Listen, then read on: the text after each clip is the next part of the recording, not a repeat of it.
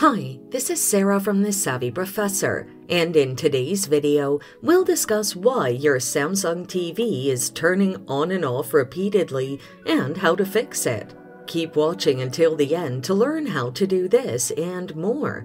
Here are possible reasons why your Samsung TV is turning on and off repeatedly. Number 1. Faulty or loose cable.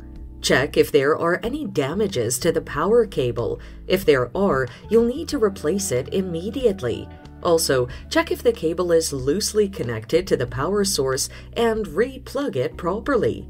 Number 2. HDMI connections. If you've connected multiple external devices to your Samsung TV, try unplugging and then plugging them back in. If there are no HDMI connections, ensure source is set to TV. Number 3. Power button stuck into the remote. Try slowly freeing the button using a pin. If this doesn't work, empty your remote of all the batteries and turn on your TV using the manual power button. You can also replace your remote control. And there you have it. These are the possible ways to fix a Samsung TV that keeps turning on and off repeatedly.